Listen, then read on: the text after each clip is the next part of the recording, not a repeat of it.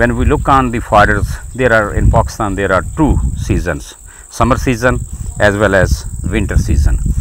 If in summer season we will see that there is maize, sorghum, millet in cereal fodders, and in legumes we have guar, we have susbania, we have cowpea, and these are the leguminous which have more proteins.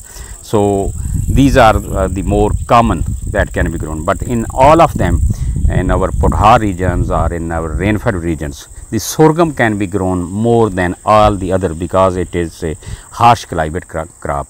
So this is all from the picture you can see. This is the maize crop, then this is the sorghum crop, then millet crop, this is cowpea, susbania, guar.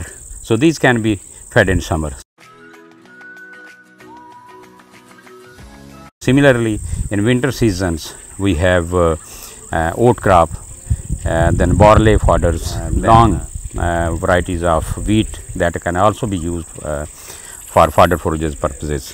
And in winter we have brassica as well to feed our livestock in Barani areas. It has taproot system, it can be grown in Barani areas very good, and we can mix in wheat straw and with the other cereal crops we can feed that. And this is very nice kind of fodder, and it can be grown in winter seasons. The good thing is, if we mix the legumes and cereals, we can have a good quality fodder.